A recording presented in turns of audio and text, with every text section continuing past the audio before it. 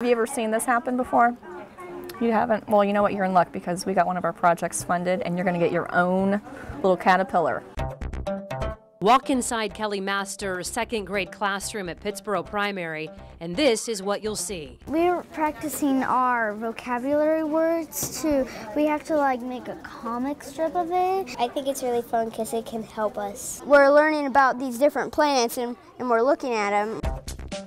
iPads, iPods, PCs, Nooks, and netbooks. We just got polar bears and we had to name some facts. There's my picture. Young students using technology and grouped by need and ability to learn in the best way for them. Mrs. Masters has changed what we think of as traditional teaching into productive, active learning on a daily basis. Masters is Hendricks County's Teacher of the Year. She spends her free time, and as a wife and mom of a toddler, there isn't a lot of it, writing lengthy proposals on sites like Donors Choose to get funding for items she knows will make a big difference for her classroom. We've had 45 projects funded in 2 years, and I totaled it up.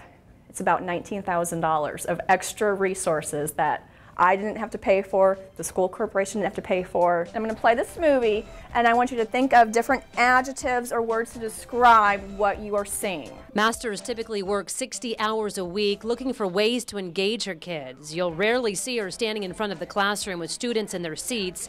With her Promethean board and one of her favorite pieces of technology, a document camera, she can get very interactive with her students. It was awesome to get all this stuff, and not all classrooms can get that. Master says every student is different, but she enjoys finding ways to make them think. I like her. I like her a lot. She's really nice, and she likes to do some fun games and stuff. She helps us lawn mow. She loves to take risks, getting creative with funding, and follow the school's philosophy that every minute matters. I always love it when they say, oh, this is so cool. Oh, look at this. Oh, wow. Oh, now I get it. It's all about them being motivated to learn something.